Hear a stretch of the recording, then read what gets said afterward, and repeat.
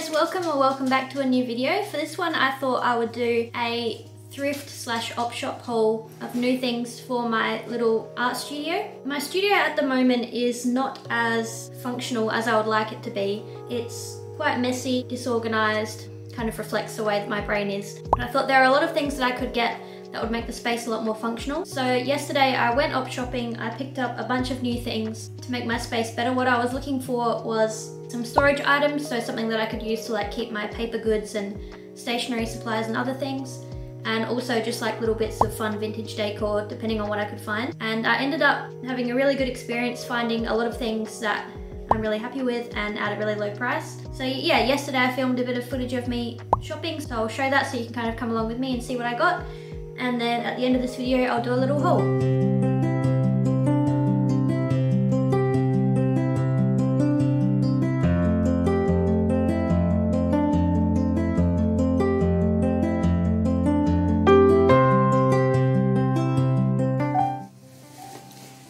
So here's the big bag. Oh, let everything fall out.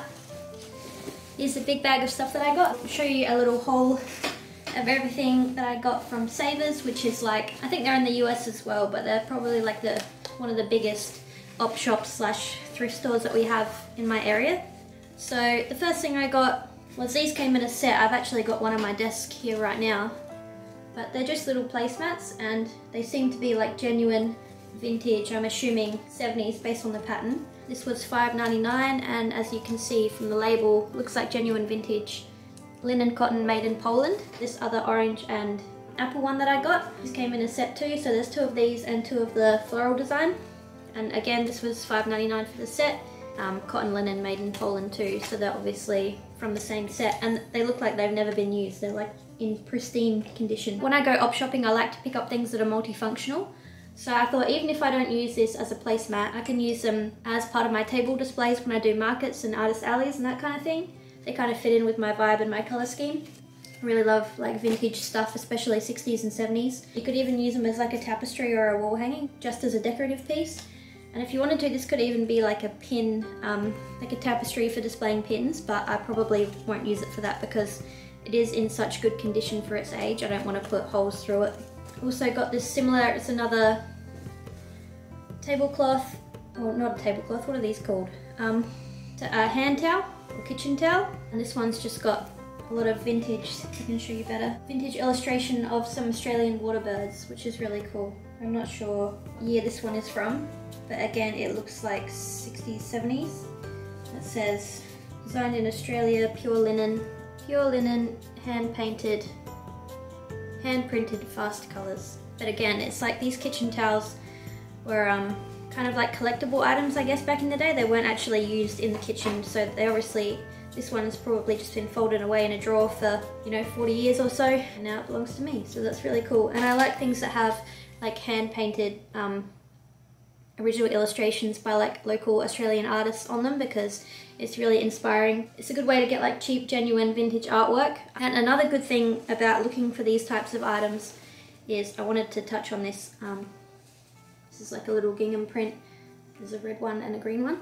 Yeah, I'd say one of the best things, if you're going to an op shop and you're looking for true vintage, one of the best places to look is in the like linen section that has the tablecloths, the placemats, curtains, fabric, all that kind of stuff, because you can find genuine vintage in like excellent condition. Just because I think it's not a place that most people would look.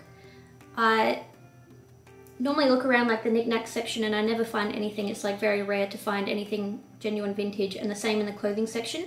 I did find this crochet top, but this was a rare find and I think this is 90s. But if you want to find something like genuine 60s, 70s vintage, I would recommend looking in the linen section because yeah, no one really goes there and you can find really good quality vintage stuff.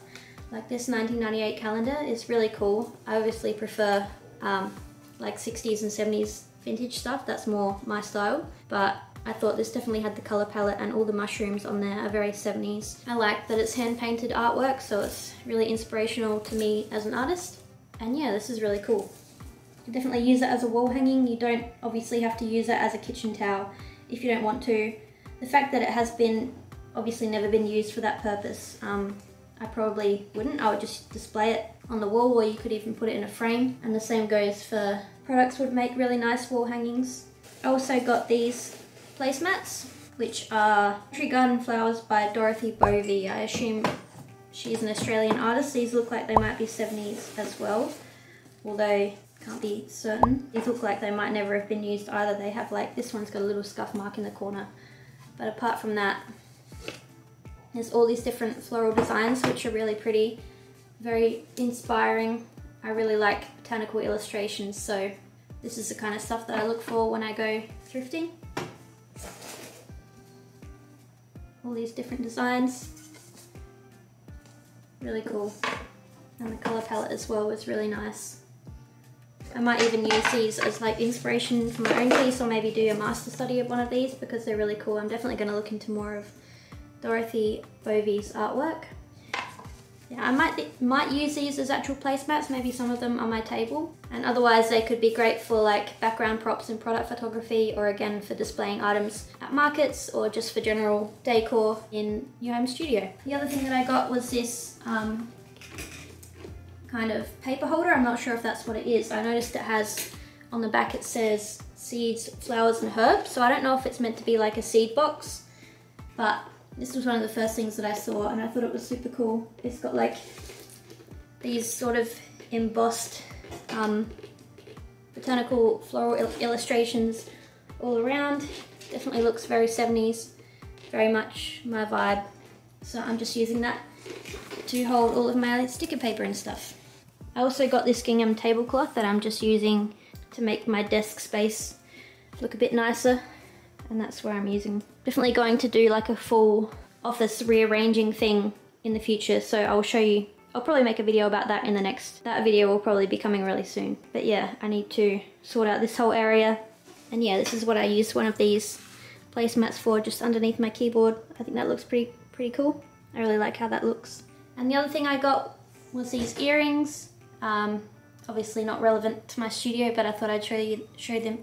I thought I'd show you them anyway. They're like this earthy color that I like, and yeah, quite pretty. And this crochet top, and also these corduroy, these brown corduroy trousers. I can't really show you if I stand back here. Yeah, brown corduroy pants. I think they're just from. They're just like, I think, vintage Target, like probably early 2000s or something like that, or they might even be newer than that. But they're corduroy, so that's 70s enough for me.